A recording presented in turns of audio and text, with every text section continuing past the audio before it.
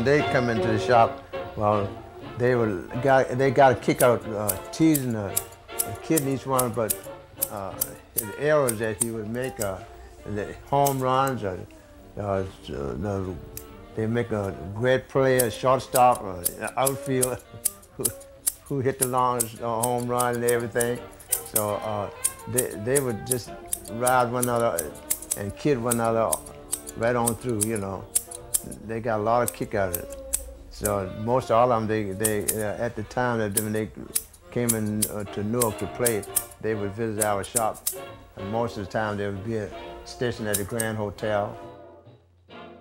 They would go up to the Grand Hotel, and my father used to take me there all the time, and I met, you know, Dobie and Irvin, and, you know, I thought that was the greatest thing in my life, shaking their hands and talking to them. And the whole ambiance, if you will, of the place, you know, of, you know, well-dressed, you know, smooth black folks, celebrities, and some that look like celebrities, whether I knew their name or not. I used to kid with the famous Monte Irvin about his big bat, because I was a pitcher at the time. And I'd say, Monte, that bat is awful big. It looks oversized. The top of the bat looks awful large. He said, oh, don't worry about it. I get hit with a little one, too. And he could. He was just a natural hitter.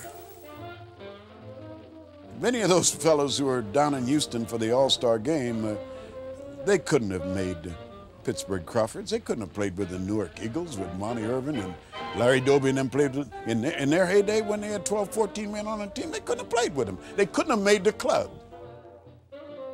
The Newark Eagles was an exceptional team. They were very good. I can remember them very well. They were a very good team, and there weren't many teams that really could beat them. During that particular time, I got to know Effie Manley very well, and Abe, who most of the time when there wasn't a ball game on, you would find Abe over in his tavern over on the other side of West Market Street. That's where he hung out and played checkers with an old buddy. But Effie was the one who ran the team. When I came back from the Army in 1946 to the Eagles, because that was the experience that I remembered, playing baseball with the Newark Eagles, and that was the life that I wanted to come back to. And I returned to the Eagles, and as luck would have it, that was the year of the fabulous championship Newark Eagles.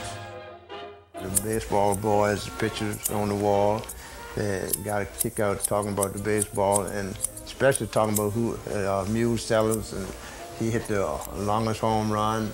Hal Satterthwaite called everybody from the outfield in, and struck out the rest of the team. What happened, we took an all-star team to Caracas, Venezuela that year. We took Jackie along because he had been signed to give him some more experience, you know, to try to help him. So the manager of the club at that time was Felton Snow, that used to manage the Baltimore Elite Giants, was the manager of this all-star team. So he called me, he said, Benson, he said, I'm going to give Jackie to you for a roommate. Well, I knew Jackie's history. He had fought everybody else. I knew he was mean. And I said, why give him to me? So he said, well, he said, you seem to get along with everybody. I think you can help him. So Jackie and I got along real well. We talked night after night about baseball. And I think the only thing that really stuck with him that I told him after all the talking that we had done, because I had played against all of the good major league pitchers and everything, and I knew what they had, you know. I told him one night, I said, Jackie, I said, one thing I want you to remember when you go to the major leagues, remember this, that where you're coming from is harder than where you're going.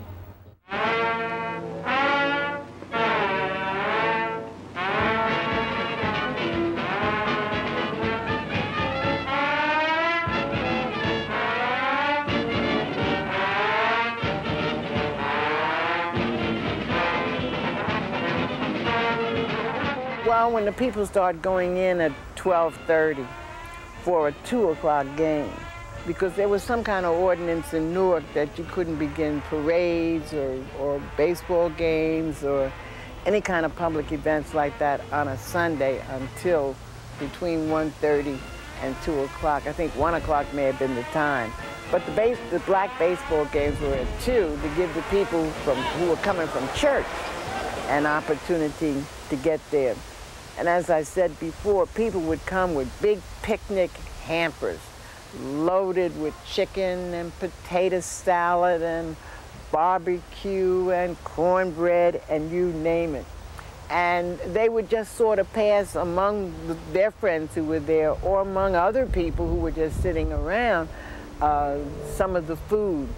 It was a great socialization period. I won't forget it, and as a young girl, I still remember it, and I remember the fun times we used to have. What motivated me was these black clubs. I'm talking about clubs like the Kansas City Monarchs or the Homestead Grays or the Lincoln Giants or Pittsburgh Crawfords.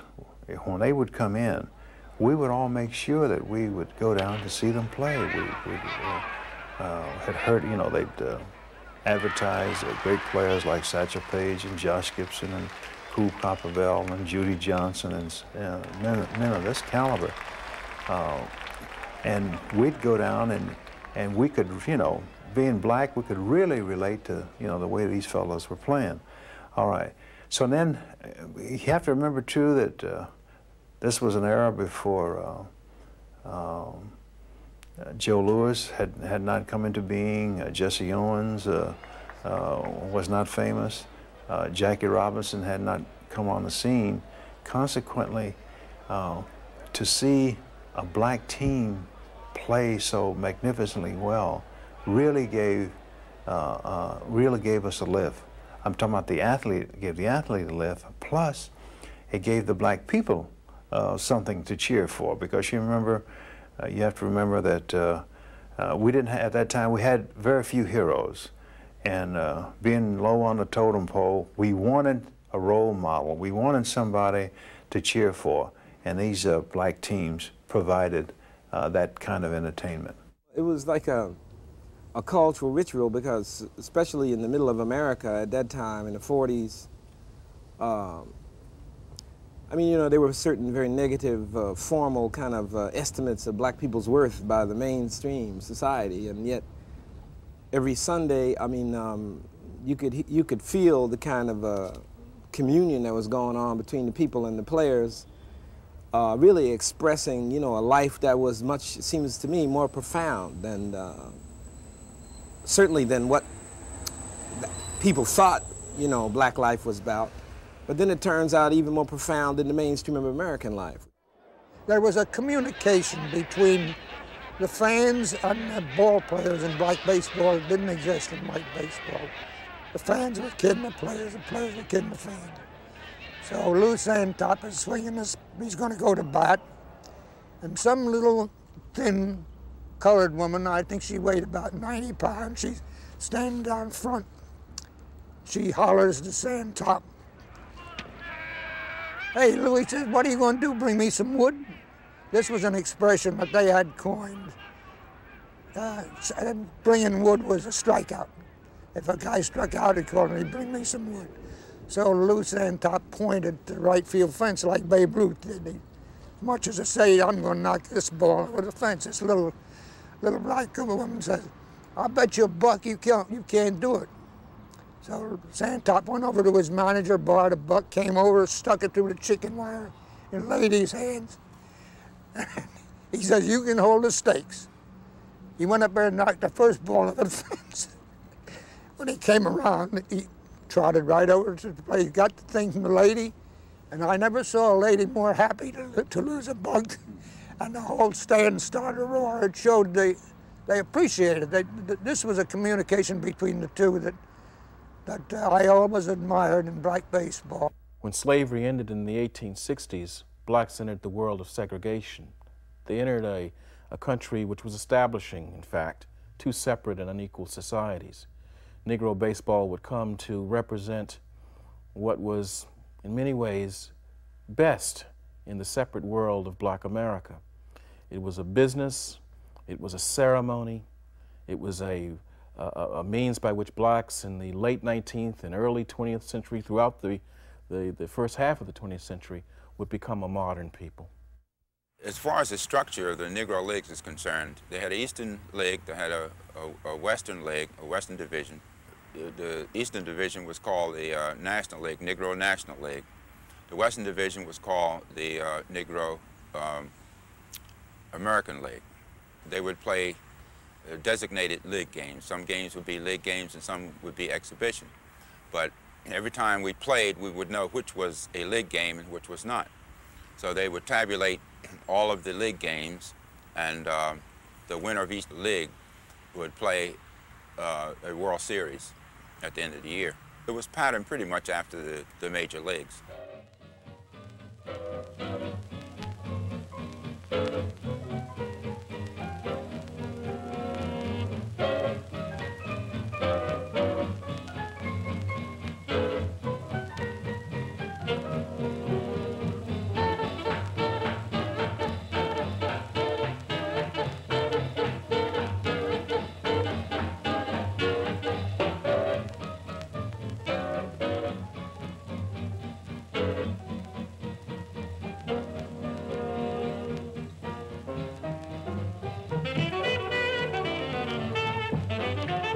So we came in in the dugout. Chester Buchanan was pitching. He called all the outfield together. He told us, said, now, next time they hit something out there, just let it go. Let them keep running. Let them get a home run. And told Chester Buchanan, and you ain't gonna get no help. So you just might as well make up your mind to get these people out if you want to go home tonight. And they said, I ain't running my outfielders to death either. He said, so you make up your mind. You don't check out the people out? Yeah. You know, this is a different era altogether than what it was when we came along. I feel that the Major League ball player of today, he couldn't have played in our league. No way for him to play with the traveling and the way we had to play. Get to the ballpark a half hour, an hour before the ball game, and you dress in your bus, not in the ballpark. And you go out on the ball field, the umpire said, play ball. You don't have no warm-up, things like that. And overnight, you finish a ball game like we finish, like we play in Chicago, and we got a doubleheader to play in Philadelphia. We get to the ballpark 5 o'clock, we got to be on the ball field 6 o'clock. The ball players couldn't do that. I understand they don't want to play a doubleheader on getaway day. we don't want to play a day game after night. Yeah, they fly. 3 and 4 games a day and had to travel 1,400 miles. You just couldn't do it. We had a ball player, well, Barney Brown, he was a top pitcher. He could play outfield. Yeah. And he could hit. They would pinch hit him for people. Regular ball players. With left-handers pitching. Yeah, with anybody. They make no, well, that left-hand, right-hand thing didn't exist when we played. That's right. If you were a regular, and you couldn't, if you were a left-hand hitter and you were a regular, and you could never hit left-hand pitching, then you didn't have no job. That's true. All the majors. I don't see it in the American or the National League playing in the inside baseball. When our league, all we wanted was one run. Guy like Max pitcher or Leon, all you need was one run. Heck, you shut the other team down. That's all. Play that inside baseball. A lot of times I tell people when we play Homestead Grays, if Cool Papa get on second base and Jeremy Benjamin come up and lay a bunt down third base, that's all they need, because Cool gonna dust off at home plate. That ain't no lie. Leon was the type of ball player that always, he believed in what he called putting something on your mind. And that was, when you come into that batter's box, you were getting paid to hit the ball and he was getting paid to pitch. And the best thing and the easiest thing on his mind was to keep you from hitting the ball. If I had to put some rosin on it or cut it or lick it, whatever he had to do, and then Leon would pitch you close and tight. That's the type of ball player he was. But the only thing I'd like to say about that was they paying him to throw at me. Yes. Oh, yes. Oh. Yes, definitely. Now I remember. Most of the pitchers that usually cut the ball clean our league, you throw anything.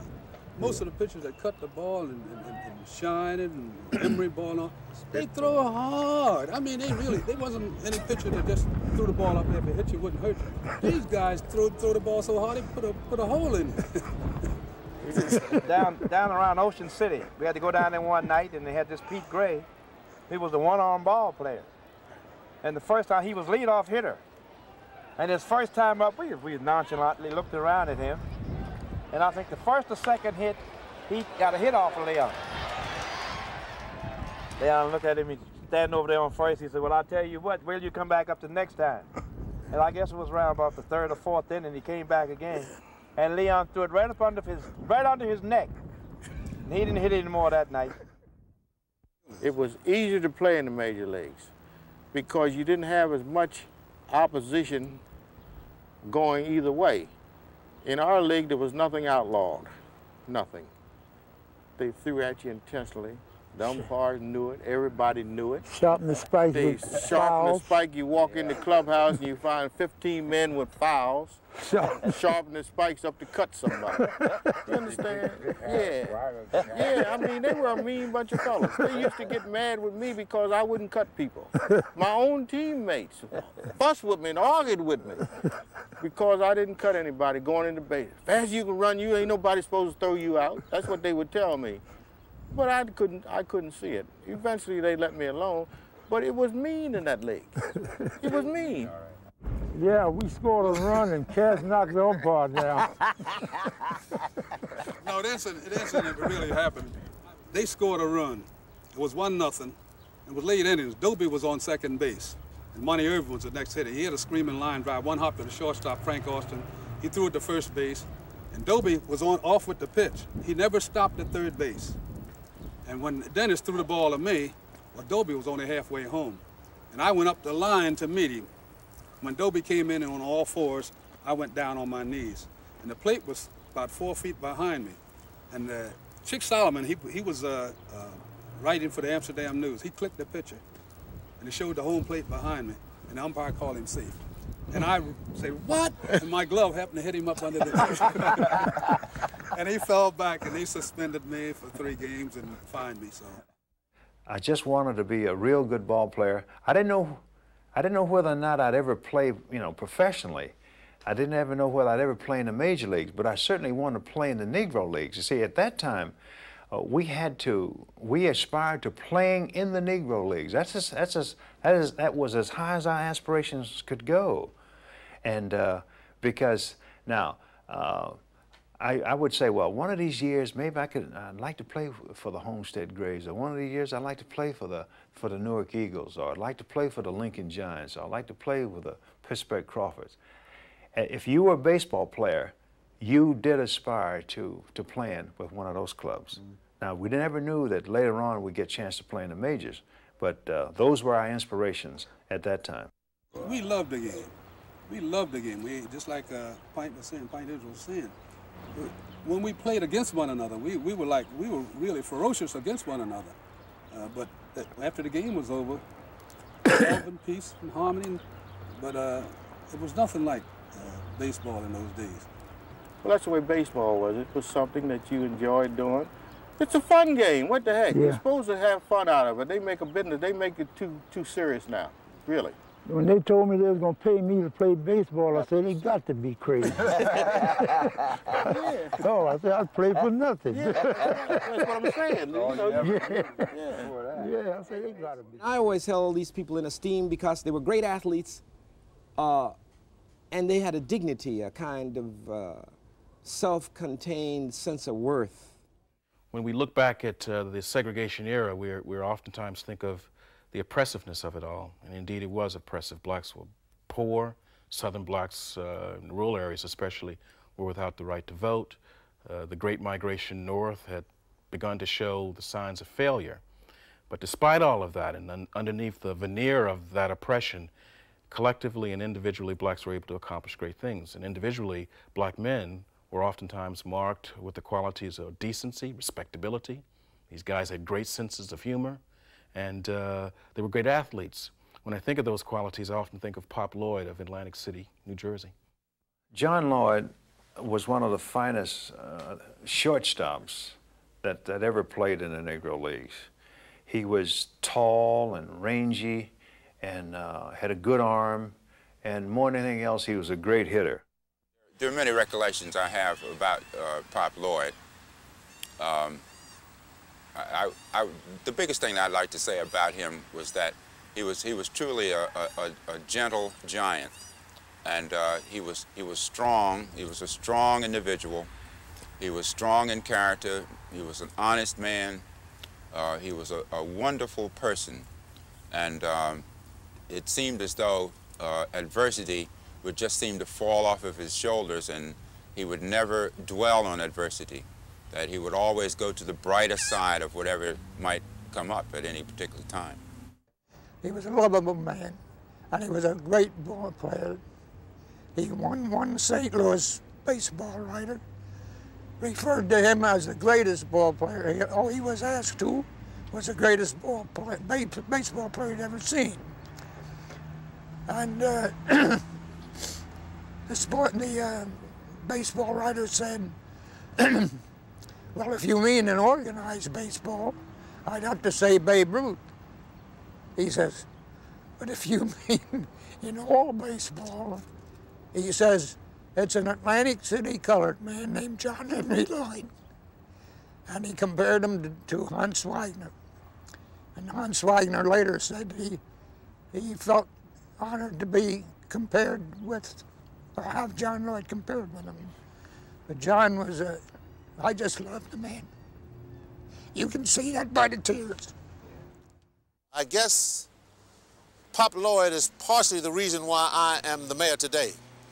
Because Pop taught me to be patient and not to be an angry young man. You see, I was angry because I had gone through the same thing as a professional basketball player, where we had been a great ball player and played with the New York Rens, which was a professional team, and yet we were not allowed to play in certain places because we were not white. And when I asked Pop, I said, Pop, aren't you angry about this? He said, well, I'm disturbed a little bit, but it's just something that happens. And Pop would give you that old laugh, and he would just keep on doing what he said, your time will come. And I've never forgotten that. Pop always would say, your time would come. We talk a lot about the civil rights movement and when it begins, who starts it. It may be that the civil rights movement had many beginnings. Some of those beginnings are found on buses and lunch counters on dusty roads in the South, and on the playing field of Negro baseball teams. It seems to me these guys must have known that they were involved in the most American of all pursuits, competition. But they weren't recognized, they weren't lionized in the larger American society. They were only recognized and appreciated, if you will, by their own people. So I think they must have looked forward to a day when, perhaps on their own terms, they would be recognized as great athletes, great American athletes. Seems to me that those sentiments, that vision, is one of the beginnings, one of the seeds of the modern civil rights movement.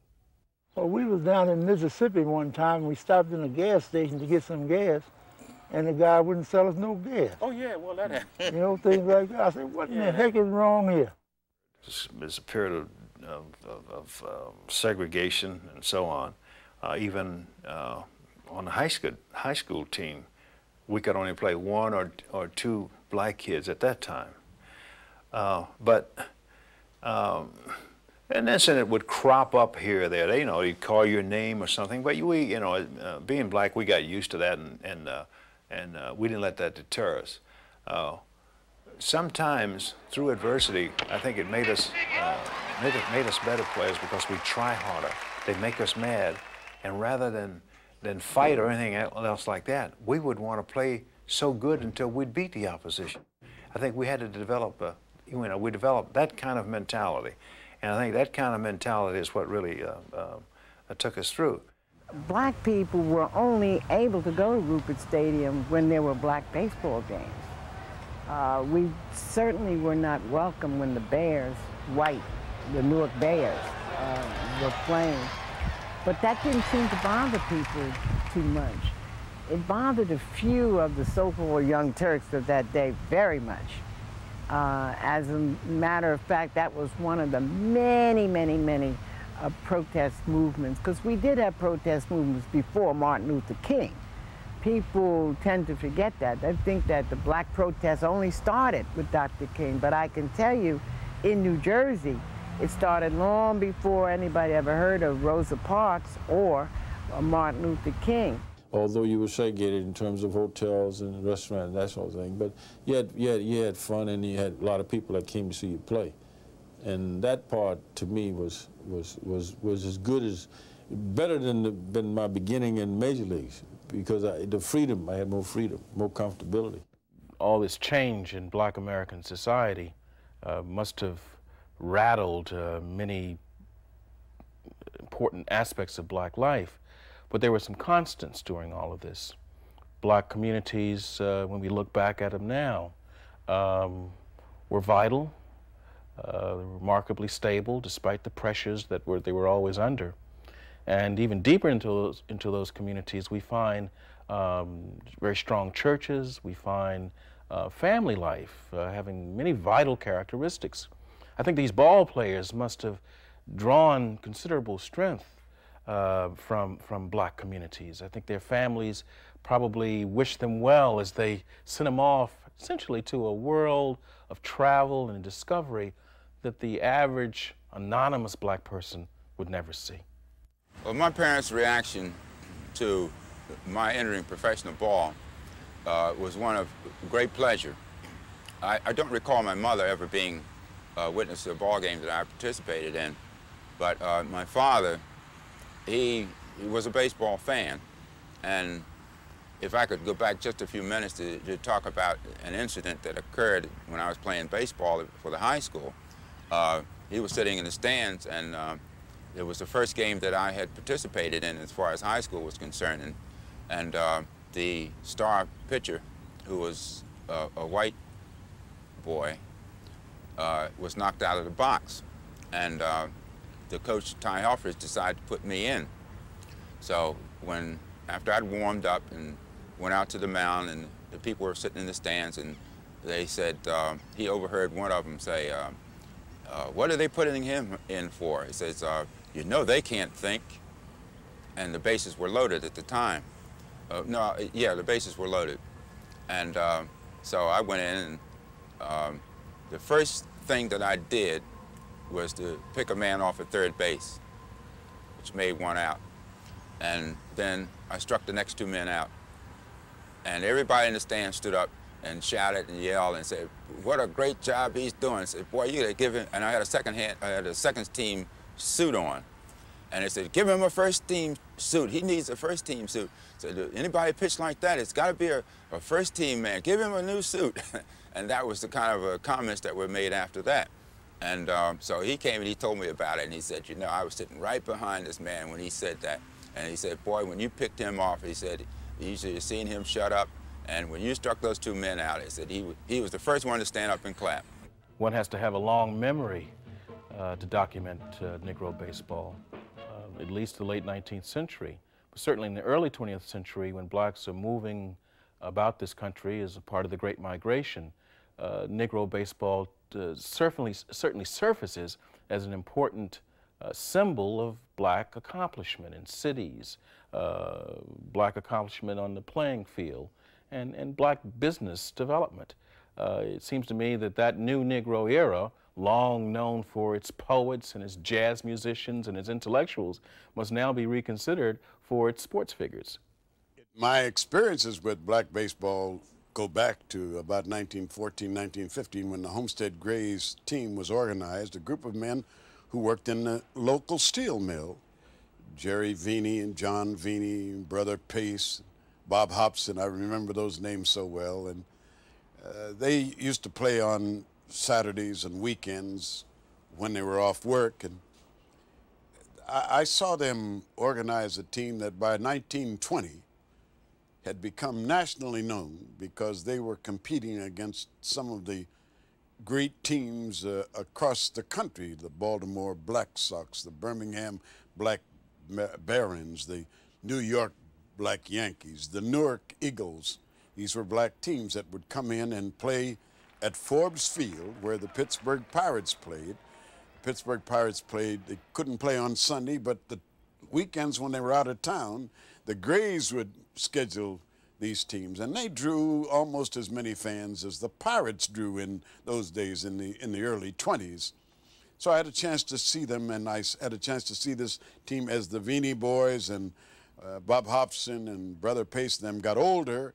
Then they brought in younger fellas from other cities to play with the Homestead Grays, and by the late 20s, they were traveling around the country in 7-passenger Buicks with a player driving a car carrying 14 men, which meant that a man might play first base today in Houston, and tomorrow in Dallas would be pitching and whatnot. And so it was when they played locally in Pittsburgh.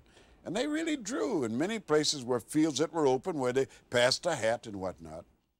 We had a city league here, and we had a club called the Haverhills.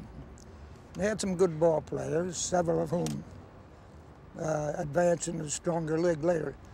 But Tom Jackson, who was a political figure, I think he had the club. He decided he wanted a stronger club, and he went south, and he's going to bring up a lot of boys from the south to represent Harry Bacharach, the mayor. That's how he came to get he was mayor at the time. They called him Bacharach Giants. So he brought them up here from the south, and they played at that time on an open park at New York Avenue. And they had some mighty fine ball players. Arthur Dilbert play any position on the field, pitch, catch, short, first, wherever you want to put him. Roy Roberts, another good pitcher. One of the finest shortstops you ever saw, Dick Lundy. They eventually went into what was known as the Eastern Negro League.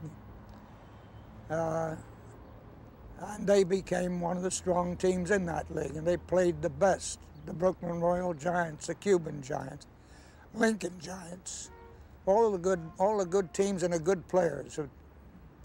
Some of the best ball players at all in the land. And they became a very powerful team. They won, I don't remember the year, but they won the championship one year and played in the Black World Series. I saw them in the late 20s, the organization of the Pittsburgh Crawfords by a man named Gus Greenlee. He was in the numbers, a very fine businessman, a good businessman. He built Greenlee Field and up on Bedford Avenue in Pittsburgh, where we also had a chance to see some of these great players that came in. A fellow named Ralph Kiner, who came to the Pittsburgh Pirates later on. And I can remember a fellow saying, gee, that ball, he hit it over, just barely over the center field wall. I sat beside a guy one day, and he said, I bet no one's ever hit a ball that far. I said, oh, yeah. I saw a fellow a few years ago, 1938, in August, a fellow named Josh Gibson, who was still living, and I saw him hit a ball 20 feet above the wall, which was marked 450 feet, which meant that it had to be 700-800 feet into the trees in what they called Shenley Park. You hear a lot about Satchel Paige. I'm not talking about what somebody told me. I'm talking about what I saw myself at the Westfield ballpark in Homestead, which is right next to the hospital in Homestead where they played. I saw him deliberately walk 3 men and then turn and say to him, third, you stay there. It was a show. You stay there at second, you stay there, and then strike out the side. Satchel Paige, as everyone knows, is the epitome of pitching. There was something strange about Satchel's ball. Satchel's ball always looked small, no matter where you looked at it, and from one angle you looked at it, it was always small. It never looked the size of a normal baseball. And it had to do with how he threw it, the speed, the velocity at which he threw it, and where he threw it. And you would look at it and you'd say, well, what happened to the ball? Why is it so small? And it became, very hard to hit. Josh came up to Orange, where I was living at the time. I'm talking about, this is 1936, 1937. Actually came up to Orange, and we had a beer together. Now, I was just a youngster, and this is something that I'll always remember. And And I cherish that moment now when I think about it. You know, this great player who really didn't know how good he was. You know, hobnobbing, having a beer with him. It was, you know, just a very, very cherished moment. Now, he would stand on a corner for a while and talk to some of the local guys, and they would, you know, they'd pass the word throughout the community, come on, let's go to the ball game tomorrow because Josh is here, you know, the Grays are here, that kind of thing. And it caused a lot of interest that way. The Newark Eagles had a big fella named Mule Settles that I hardly hear anybody mention. But I never saw a man hit a ball that far and for distance with such a beautiful swing. We always compared him with Josh Gibson because everybody always talks of Josh Gibson, but nobody mentions my buddy Mule Settles. And he had some of the furthest drives I ever seen in my lifetime. He looked like a big, stout fella. Well, he went about 225 pounds. And the only thing small about him was from his knee down to his ankle. He didn't have large legs, and he had bad feet. But he just stood there and took a couple of waves with the bat. He didn't go through a lot of motions or anything. And then he held it back, and he went through that perfect swing, I called it. And I saw him play one Saturday. I was watching the game from the sidelines, and there was a fellow named Duffy pitching for the East Orange BBC. And in those days, they didn't outlaw the spitball, not in our semi-pro black leagues. So what he did, he used to bathe the ball in saliva, put it to his mouth. And when he threw a pitch, you could see the saliva break off the pitch when the ball started to curve. You could see it fly off like a piece of snow. That's how much spit and saliva was on that ball. And he threw one to Mule Settles, and you could actually see the saliva fly off of it when it went over the center field fence. I'll never forget it as long as I live. I just went to enjoy the ball game, regardless of who won. And a lot of times at these games, there would be two teams from two different locales. You know, not necessarily a home team, but it would be say the Homestead Grays and the Crawfords. With two teams from out of town. So you just pick one that particular day and say, well, I'm rooting for this one, I'm rooting for that one. But the main thing was to go to see these guys perform. We need to know more about this first black ghetto from the early 20th century to the mid-20th century that produced a number of organizations and institutions and personalities that had a dynamic to them. All these things had a certain dynamic. And one important dynamic of the first ghetto was business development. Stripped of its pretenses, it seems to me that black baseball was a business run by businessmen and catered or supported, patronized in large part by black people with hard-earned dollars supporting a black business that was extremely vital and important to their lives. The Newark Eagles became one of the better clubs in the Negro National League, owned by Mr. and Mrs. Abe Manley. Abe, he took care of the baseball end of it, and Effa Manley, his wife, she took care of the administrative end of it. And she was a very pretty woman. She was very knowledgeable. She was very fashionable, and she had a great following in Newark. And at that time, I guess we, playing at the Rupert Stadium when the Newark Bears were away, we would draw, I'd say we would average about 5,000 fans, which wasn't that bad. Usually on opening day, we'd have maybe, 22, 23,000 people. We usually play on a Tuesday night, and we might average 6,000, 7,000. So it was good baseball. Effa Manley, as a owner of the Newark Eagles, was the driving force behind the Newark Eagles.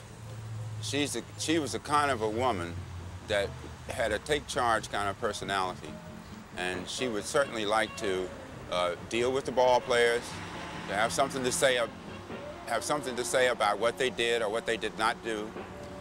what they wore, whether their suits were dirty, whether they should be clean, whether their pants were worn too low or too high, whether their caps were worn properly, and this whole thing, whether the shoes were shined, and this whole type of thing is the kind of interference, in many respects it was, that she would be putting out most of the time. Effa Manley was certainly a woman who was ahead of her time. She ran a male-oriented business, a baseball team, like a man. She was not only strict with the players, but she was a stickler for good behavior when people came to the games. She used to have guards all over, and anybody who got unruly, wanted to throw a bottle or two, was immediately ushered out of the game. She was a good role model because she was successful at her business, and she inspired young women like me to not be afraid to go into a business or to be affiliated with a business that was male-oriented. That was, we were living in the days when chauvinism was at its height in the late 30s and early 40s and 50s. A woman's place was in the house. Negro baseball had its limitations, the most important of which was its fiscal limitations. Never enough money for all of the players. So some of these guys went to South America and the Caribbean, the African diaspora, if you will, where they lived lives beyond the shadow of segregation. Segregation and Jim Crow follows all black Americans, as we know, but it wasn't supreme outside of this country. In the wintertime, most of the guys, if they had $100 at the end of the season, that was a lot of money. So what we'd do, we'd contract right away to try to play in Puerto Rico or Cuba or Mexico or Venezuela or Santo Domingo to, to augment the little monies that we had. And what we would try to do too was take our wives with us, whenever possible. If particularly if they didn't, if you didn't have a family, if we just had one baby or something, a little child, you'd try to take them with you. That is one reason why I went and left the Eagles to go and play in the foreign countries, because the foreign places where we went to, they paid my expense, my family's expense, give us an apartment and everything. And if we had stayed with the Eagles, we didn't have nothing. And then, just like Monty said, and then I say at least 10 years for me. I left one league, went to the other league. I stayed in Mexico for 7 years. All my expenses paid, and my wife, my kids, transportation, everything was paid, and my money was clear there. And after I leave Mexico, I used to go back to Cuba. I was in Cuba, and I took my family there, and that was during the school time. They put my kids in school and everything else. That's the experience why I had. And that's the way I made up my contracts, and that's how I operated with the foreign countries. World War II brought about changes in black and white America, but especially in black America, because blacks found themselves very near the center of the action, not only as soldiers, but as people envisioning a new kind of American society. Negro baseball once again serves as a symbol of what is going on, and these ball players are coming back home with a new vision of their role in American society as athletes, as men, and it seems to me the war years represents a major watershed for black America and Negro baseball in particular. Well, I went in the Army in 1942. I was drafted, as most young men were at that time. I was drafted, and I went to Fort Dix. Fort Dix, I went to Richmond Army Air Base. From there, strange thing about it, when they told me I was going to Richmond Army Air Base, the first thing I thought about was airplanes. I said, well, my goodness, I said, well, maybe I'm going to be a pilot or something. And when I got there, to my surprise, I was in a service battalion, and my job, along with the rest of the members of my outfit, were supposed to keep the officers' barracks clean, which was to service the streets and keep the streets clean, do things of that sort. Shortly thereafter, we went into truck driver training, and we went to Camp Lee for experience, and then we were shipped overseas. I went to England, and I spent about 2 months, I suppose, in England, and then from there I went to France, and I spent 2 years in France, and we left France, and I spent a year in Japan. In one of my stories, I had read that the black man had the best enlistment record of all in that war. So I concluded one of my columns with, if the black man was so willing to lay down his life for his country, he should be admitted to baseball. I knew I had a lot of ability, but it didn't make me bitter, because I just felt as though, well, someday maybe the blacks will get a chance. But I used to say to Roy Campanella, it won't be during our time. Those are my very words to him. We'll never see that, because but I think during the war did help. The mixing of the troops later on, and not only they got more recognition by going off the war. And I think that helped the blacks get into baseball. After the war, Dobie now starts to play with us. I came back from service, and some of the other guys came back, and we now built another powerhouse. Max Manning and Rufus Lewis and Leon Day and Jimmy Hill and those fellows, and that's the year that we beat Kansas City for the Negro World Series. We had a real good year, and at the attendance-wise, we were way up, and everybody was hungry for baseball, and it was a banner year for the Newark Eagles and Mrs. Effa Manley. Ever since the slavery era, black people have learned about their plight and their opportunities primarily from their own newspapers, the Negro Press. During the golden era of the Negro Press, the World War II years and the years of the Civil Rights Movement, the Negro Press was very good to and for Negro baseball. You learned about the extraordinary feats on the field of play from Negro newspapers. And it seems to me that there was a reciprocal arrangement between the Negro Press and Negro baseball. Baseball helped to sell newspapers, and the newspapers helped to bring greater fame and prosperity to Negro baseball. It really was a precious moment in the history of black business on the field and in the Negro Press. The role of the black press in promoting interest in baseball and the interest of blacks in baseball and black players was very great, because that was the only press that reported what they were doing. Very seldom, if ever, did they report of a baseball game, even the Negro National League games, get into the white press. So it was the black press that reported them. But even more important, it was these mixed games when the black players were playing the Major League All-Stars. They got extra coverage because it was only natural for us in the black press, when we saw what they could do, we liked to boast about it, so we played it up. I mean, the stories about Satchel Paige and pictures like that striking out 5 Major League 300 hitters, one after another, first was played up in the black press, then got the attention of the white press.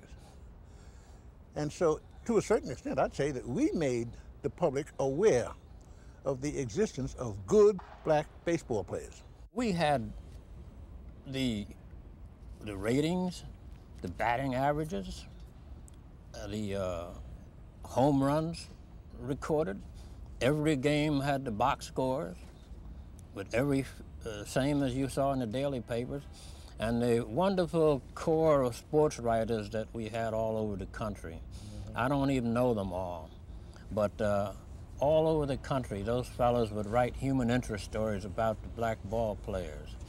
They would tell you about, something that happened in their hometown. They would even print it in the paper if one of them got caught speeding in his car, That never reached the daily press, and that's what we like, the public likes to hear about. We were just public.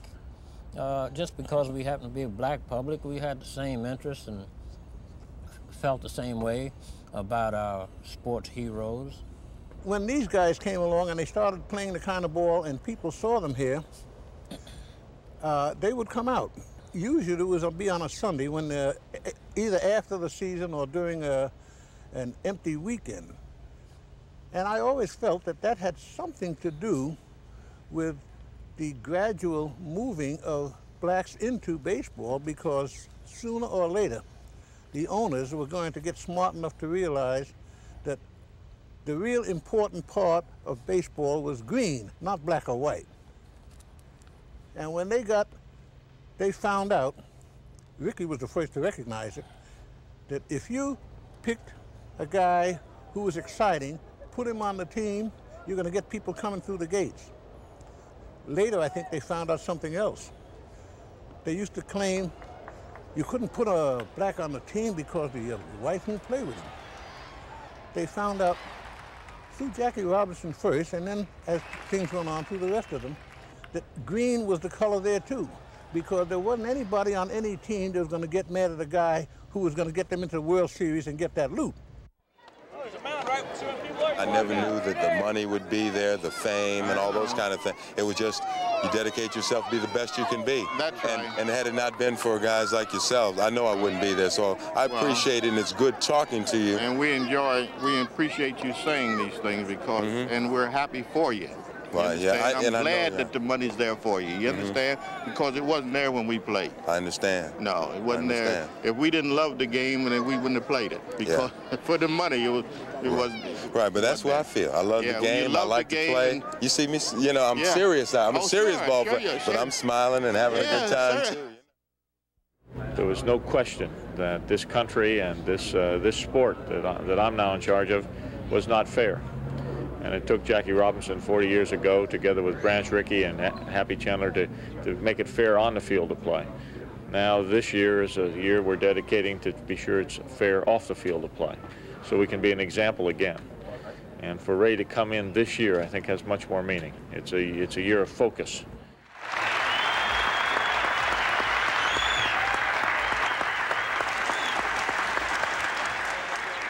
Right now, everybody asks me what my greatest thrill was. But my biggest thrill came when, March the 3rd, Mr. Ed Stack called my house. Yeah, you know, like you do, I was resting. My wife was in the backyard. So I answered the phone. The phone call said, "I'm trying to find Ray Dandridge."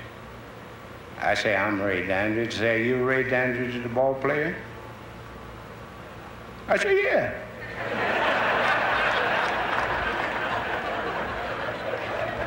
And all of a sudden he said, "Your life has changed." I say, "What do you mean my life has changed?" You know how it is, sometimes you get some of them crank calls, you know.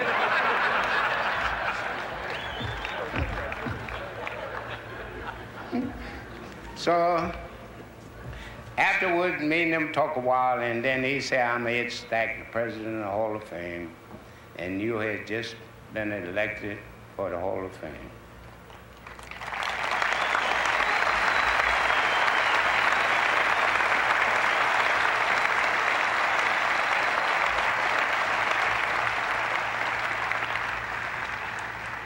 Now, I want to sincerely thank each and every veteran on the committee allowing me to smell the roses. My only question is, why did you take so long?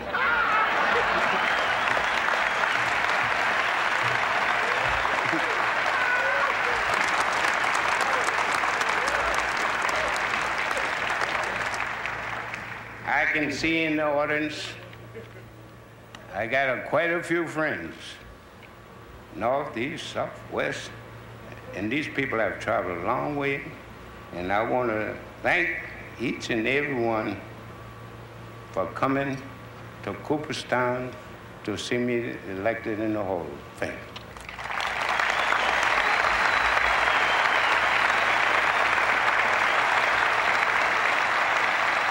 In closing, let me say, if I had it to do all over again, I think I would do it the same way.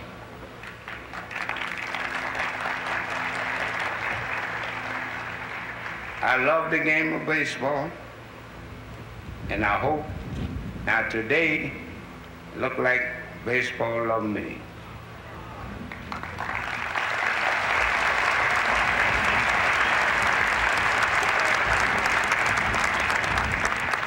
So now I'm going to say goodbye, and I hope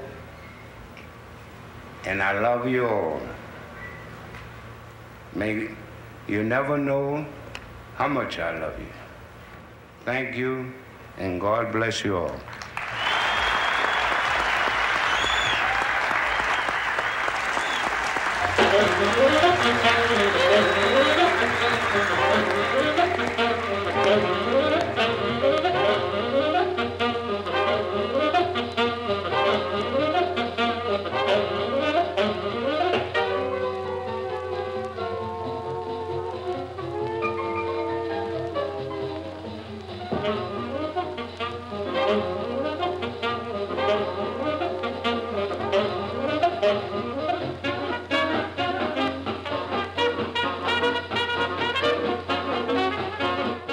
Well, Big Boy was a real actor. He loved the limelight. He loved to lead a parade. He always wore one of those great big, tall, whatever you call them, on the top. And he strutted, he chested out. He used to stand up in the back of Wright Park and announce.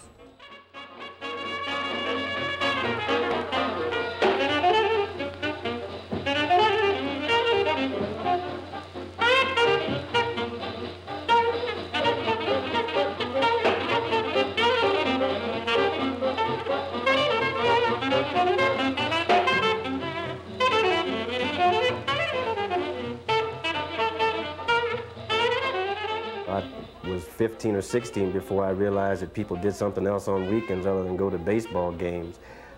My father played baseball practically every night of the week, and after he stopped playing, he umpired, so all I ever knew was baseball.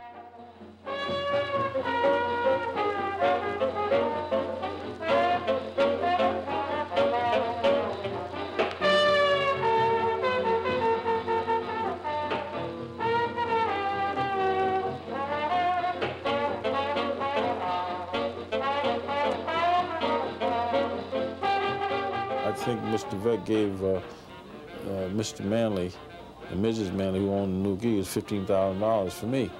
But then all of a sudden, as the years went on, they had no contracts. See, at the end of the year, you were a free agent, although you belonged to Newark. So the scouts started scouting these people, and the owners started getting them for nothing. And that's destroyed the Negro Leagues.